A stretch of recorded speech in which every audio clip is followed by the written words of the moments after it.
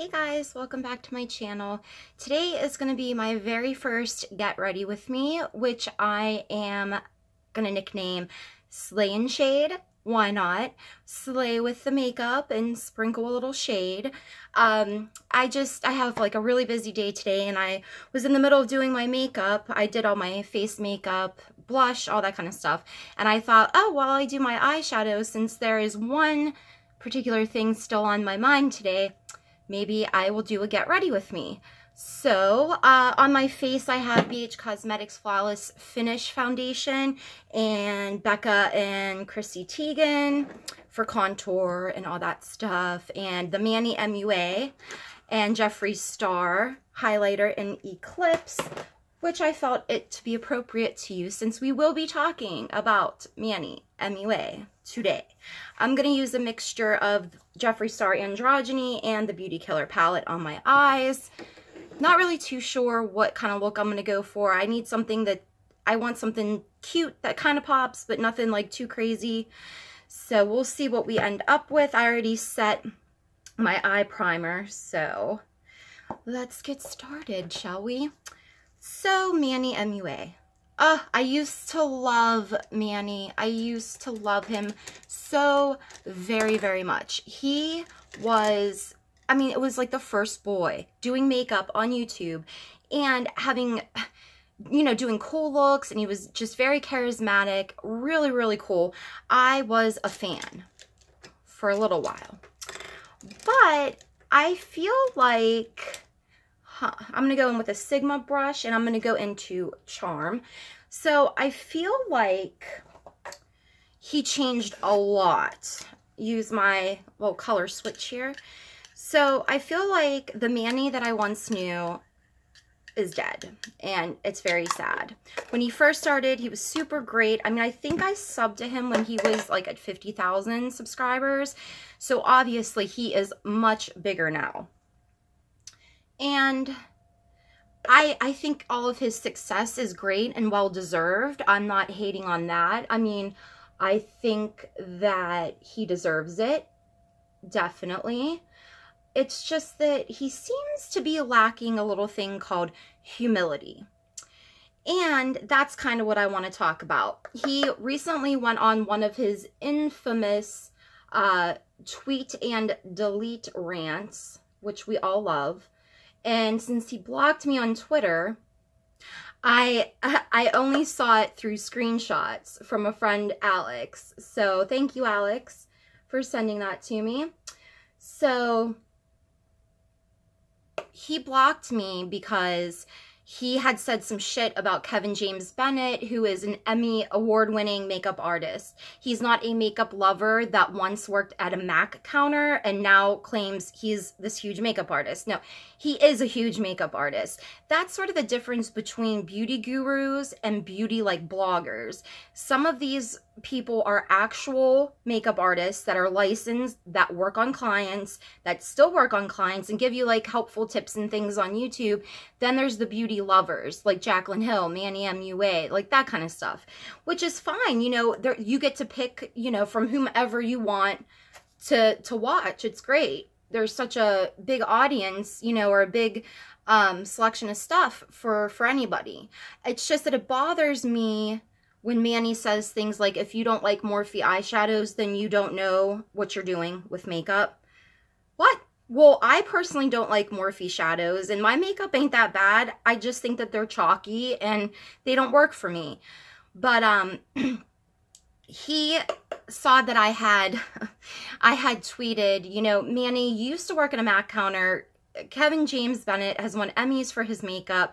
Why are you always shading people that don't agree with something that you say, like Morphe or whatever? Or whenever he was sticking up for Jaclyn Hill because of Kevin James Bennett.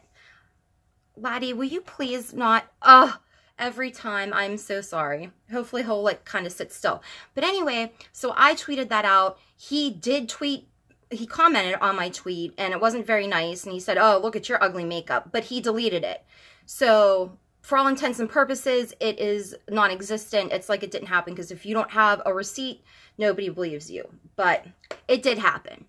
So he blocked me on there, which was fine. You know, I was just kind of like, okay, well, guess he saw my, you know, he obviously saw what I had said, which I didn't think it was like that bad. It was just like, you know, anytime somebody disagrees with him about makeup, like he always has to make them out to seem like they are a piece of shit or less than him. And I don't like that. I do not like that at all. And this isn't a hate thing towards Manny. I don't hate anybody. I just feel like he's changed. So fast forward to a few days ago, he was on Twitter saying that he was going to start out the year with a rant that he was probably going to end up deleting like he usually does. So his rant started with him talking about how brands will send him, I guess, emails saying, we'll send you free products if you give us a good review. That in and of itself is pretty shady, to ask somebody to do a good review, whether they like a product or not. But that's not what his problem was. Oh, no, no, no, no. His problem was that he's saying we need to be paid because this is our job and you can't expect me to, you know, review your product for free and give it like a good review. That was like, wait, what? I was like, what is he talking about? He's not even upset that people are trying to just get him to give good reviews, which then made it out to seem like had this specific brand that he was talking about, I'm going to go in with fetish right here, had this brand that he was talking about, or brands, because he said that they're big brands and there's more than one of them, had they paid him, like, so he would have done a good review, you know what I mean? And then that got me to thinking about how we rarely see any different brands across these different channels. We rarely see anything outside of Morphe or a Maybelline or a CoverGirl or Laura Mercier, you know, or Marc Jacobs. We don't see, you know, brushes other than like, and this is Wet n Wild brush and it's freaking amazing. But anyway, all of these big beauty YouTubers, they all do the same exact review on the same exact products. And I was thinking, you know what? It's probably because really good like indie brands or just makeup brands in general that just do not have that type of success yet, they can't give these beauty YouTubers any kind of incentive to do a review. One, they probably don't have enough money to pay them. And then two, if nobody's really heard of them, maybe like the YouTuber is a little like hesitant because they'll think like they won't get a lot of views, which is ridiculous because, you know, most of the fans of these people, they will buy anything that they tell them they like, which is a shame because now that we know that Manny was complaining about like brands wanting a good review for free, it makes you think like, well, what other things has he reviewed that he liked that he did get paid for, but just didn't disclose that information, you know? And I know that like sponsored videos, you know, we're starting to see them being disclosed more and more, but there are ways to get around them, which is why I think, and I think it was Toddy, but that's why I think she started doing the PR unboxings, the free stuff that beauty gurus get, because I think that was a way for her to be like, how am I going to film with all of these products? How am I going to get, you know, all of these videos in? So that way she could promote them, because there are people out there that will buy stuff just because somebody has it. And it's not even a review. It's just like, oh, they sent me this. Oh, this looks cool. Oh, I'm really excited about this. But there's no review. There's no, you know, wear test. There's no application. But people will still buy stuff. So that was very smart on her, if she is the one that originally started doing that. So back to Manny. So we all have seen the video of him doing his, if I could just get on that fucking PR list stuff about, with Kylie Jenner and all that. It's like nothing is ever enough for him. He gets so many free products. He gets a lot of promotion across YouTube, and he's worked with brands, and I think that is awesome. But he still finds something to fucking bitch about. You know, it's like, how much money do you need? You know, back in the day, it was like he talked about makeup, like he at least liked it and enjoyed it. But now he talks about it like, oh, I have to do a review, or I better be getting paid for this review, you know, and all we're doing is just making videos. And some of these beauty gurus don't even edit their own videos or even film them themselves. You know what I mean? So I'm just like, dude buys like a mass amount of, you know, vehicles, and he lives in like a beautiful home, and he goes on all of these trips, you know, going to Bora Bora, going here, going there, and it's like, it's still not enough. There's something that he has to complain about. Maybe he's just that type of person. Then he'll get on Twitter and be like, oh, everybody's so negative and I'm so positive and blah, blah, blah. No, you sound like a little bitch. I'm sorry. Like, you should be more thankful for what you have, and you should be grateful for all of us that have ever watched and supported you for getting you that far. That's just my personal opinion. Don't hate me. I'm going to use this Real Techniques brush to blend this because I was not paying attention, clearly. But anyway, so he's always complaining about something, and like, I understand, like, everybody has things about their job that, like, they don't like, but not a lot of us get all of the incentives and perks and things that come with a job such as that. So I just feel like, why can't he just be grateful and just not complain for a while, you know? And it made me wonder, you know, what is it going to take? Like, when he used to talk about makeup, it was like, you saw like this little spark in his eye, but now it's like a job to him, which I mean, it is a job, but you would think that he would still enjoy it. But now it's like, he's always, you know, complaining, or he just doesn't have the same type of excitement and stuff like he used to. And I don't know whether I can believe, I'm going to go into frosting, whether I believe any of his reviews now, you know, because we don't know. I mean, he seems like the type that would like not disclose a sponsored video just because.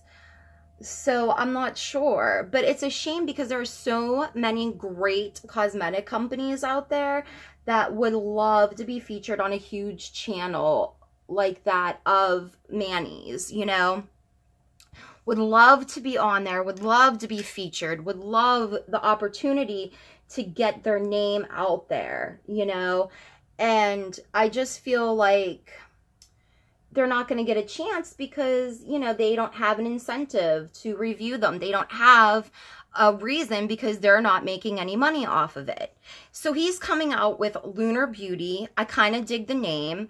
It's going to be his own cosmetics line. And at first when I heard, this was quite some time ago since the rumor started that he would come out with his own line, I thought, oh, this is going to be amazing. Because at the time, I still kind of liked him. And I thought, wow, you know, he's going to do something really, really great. Well, now I feel like this is just a way for him to get more money. I don't feel like it's a passion project. I don't feel like he's so about makeup and he loves it so much that he cannot wait to create something. I think it's more of a money grab. That's just my opinion. Y'all can argue with me in the comments. Just so you know, if you love Manny, that's totally awesome. You know, this is just my opinion on, you know, based on some of the things that he has said and put out there, you know. I'm just not a big fan of that. And I think right now there's a very good sort of turn, a very, very unexpected but welcoming change to YouTube, because I think more and more people are wanting to see real people, you know, that they can relate to, people that are just sitting down and just talking to you, you know, just want to chit chat, you know. And it's not about the great lighting and the camera equipment, and it's not about the fake nails and thousands, hundreds of thousands of dollars of jewelry, or, you know, it's not about like the flexing. It's just about you, a camera, and just hanging out with people that like to watch you. And I had missed that for so long. And that's one of the reasons why I wanted to start my own channel, and because it's like kind of therapeutic for me. But I think a lot of people are just like, you know, they don't know if they can trust them. They're always shoving codes down your throats, you know, Morphe this, Morphe that. And people are just tired of it. And I know I am, and I know that I miss the old school days. And I'm going to link a few YouTubers down below that you should totally go support, that just like to sit and talk like the old days, you know. And maybe that's not your thing. And that's totally cool too, because there are a ton of different types of videos that you can watch, different types of people. So if you're into like the big beauty gurus and all the flashy fancy stuff, you got that. And then you have options to take it back old school, which I kind of like, because I'm seeing a lot of really great talent coming out of smaller YouTubers getting a little bit of a boost, you know. I'm going to take that fetish shade just right down here. I'm not a makeup artist, like I said. I just really like makeup. I could have not been so heavy on this freaking eyeshadow. I'll probably take a little concealer, clean that up a little bit. Won't be a problem. So, anyway, what do you guys think about Manny? I am very curious, because he's huge. He's such a huge part of the beauty community. And I think that he deserves it. I just feel like, why can't you just be happy? Just live your beautiful life. You know, so what? Some brands want you to review some things and not pay you. You should have just said, I won't do a good review just because you want me to. That should have been the issue. But the issue was that he did not want to do a good review without getting paid. So that's why I don't trust them. Where is the love? Where is the trust? It's just insane. It's like these people started out doing these videos because they loved makeup.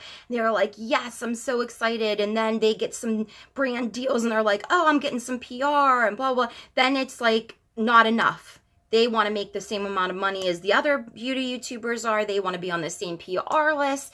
They want to go to the same events. When it was just about sitting down, putting on makeup, and just being yourself and having a conversation. And so, I don't know. I mean, you guys let me know what you think about Manny down below. And like I said, I'm going to link a few new to me YouTubers that I think are really awesome. They're just like, you know, just totally chill. So I hope you guys enjoyed the first Slay&Shade. I still have to add some eyeliner, but I'm running a little bit late. So I'm going to have to cut this off now. But I really appreciate you guys for watching, and I hope to see you next time on Slay&Shade. Love you guys.